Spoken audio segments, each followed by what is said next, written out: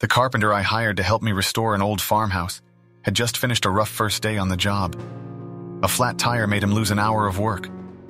His electric saw quit, and now his ancient pickup truck refused to start. While I drove him home, he sat in stony silence. On arriving, he invited me in to meet his family. As we walked toward the front door, he paused briefly at a small tree, touching the tips of the branches with both hands. Upon opening the door, he underwent an amazing transformation. His tanned face was wreathed in smiles, and he hugged his two small children and gave his wife a kiss. Afterward, he walked me to the car. We passed the tree, and my curiosity got the better of me.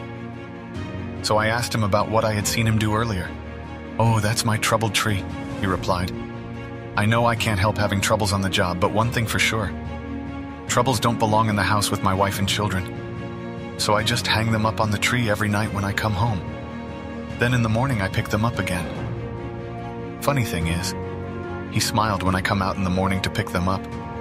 There aren't nearly as many as I remember hanging up the night before. You see, in life, in your life, touch a troubled tree before you go home, and leave your troubles and worries outside of your house, outside of your apartment, outside of your room. At the same time, keep a troubled tree before you go to work and pick your troubles up again after work. Keep your house clean. Keep your mind clean. Stay sharp, stay strong.